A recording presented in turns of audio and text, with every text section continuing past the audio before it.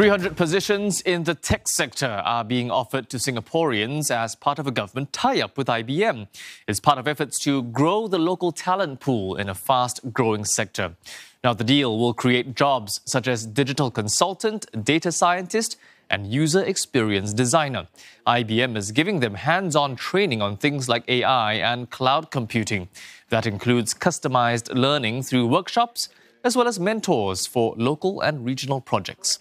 The initiative is open to fresh graduates and mid-career professionals above 40 and comes under 2 TechSkills Accelerator programs, or TeSA. Communications and Information Minister S. Iswaran says such partnerships help pick out the right jobs and right skills. It's about ensuring that the opportunities that are being identified are relevant and important and valued by the industry partner. And then we work with them to identify the candidates and give them the training and preparation to participate in those opportunities. That is key, because from the industry partner's perspective, it must be an experience that confirms that this is adding to their capabilities